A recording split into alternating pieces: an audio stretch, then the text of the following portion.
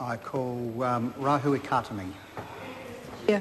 I am so proud to stand today as a daughter of Ngāti Apa, Ngāti Kuia, Ngāti Koata, Ngāti Toa, Te Atiawa, Ngāti Rārua, Rangitane, and no, not Ngāpui, thank you. I know you want to be. And Ngāti Rārua.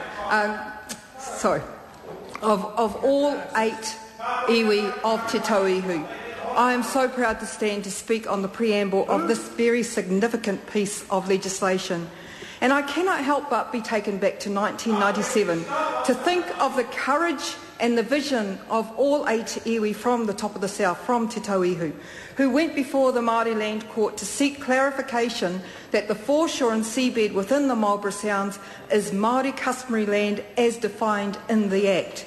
And I remember the historic ruling by Judge Heta Hinkston that the Māori Land Court does have jurisdiction to consider whether foreshore and seabed is Māori customary land. And today we are proud to have come full circle. It is a history which has taken many dramatic turns. Following Judge Hinkston's ruling, the decision was appealed to the Māori Appellate Court by the Crown and certain other parties. And as the preamble makes clear, in June 2003, another twist appeared when the Court of Appeal held that the Māori Land Court did indeed have jurisdiction to determine claims of customary ownership. Enter stage left the Labour Party, led by Margaret Wilson and Helen Clark, as they moved in rapid fashion to thrust the 2004 Foreshore and Seabed Act on the nation. We totally endorsed the opening comments in the preamble, which established the history we all know of the 2004 Act, the condemnation of the Waitangi Tribunal, the United Nations Committee on the Elimination of Racial Discrimination, and the special visit of the United Nations Special Rapporteur Rodolfo Stuyvenhagen. The 2004 Act removed the long-held common law right of Māori to seek customary title in the High Court.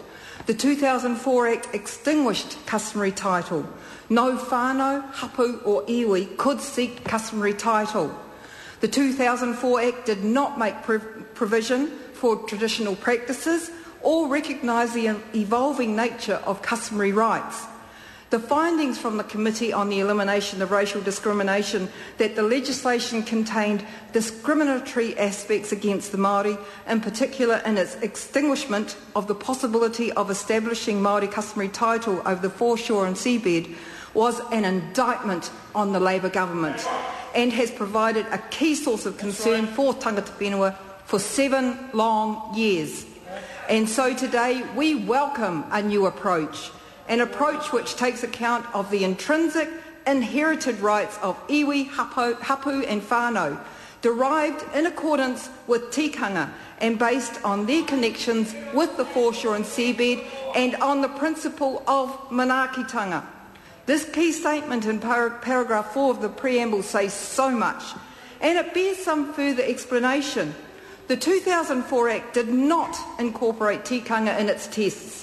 This Takutai Moana bill incorporates tikanga as a key element in the test for customary title and allows for differences in tikanga from group to group. The 2004 Act extinguished customary title. No whānau, hapu or iwi could seek customary title. The bill restores the ability for customary title to be recognised and in a way which honours the intrinsic inherited rights of iwi, hapu and whānau. I want to also draw attention to the concept of manaakitanga, which the Māori Party is very proud of introducing in this bill. The inclusion of manaakitanga as an example of tikanga, which this bill is most concerned with extending protection to, is a very significant achievement of this bill.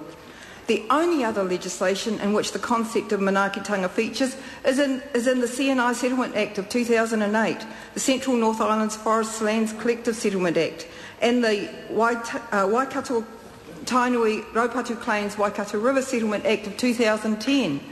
So we are pleased with the important progress that has been achieved with this legislation, and in particular at this part, the preamble, which recognises and provides for the interests of whānau, hapu and iwi, and which gives credence to the principles of manaakitanga. But it must do more. It does do more. It recognises the manu tupu iho, Mr Chair. Rahua Katami. Thank you, of whānau in relation to the Takutai Moana. It recognises the right to participate in conservation processes. It provides greater certainty for iwi, hapu and whānau. The bill restores the ability of Māori to seek customary property rights in the High Court, and most important of all, it honours the agreement we have made with our people to repeal the 2004 Act. This bill is in the House on our initiative.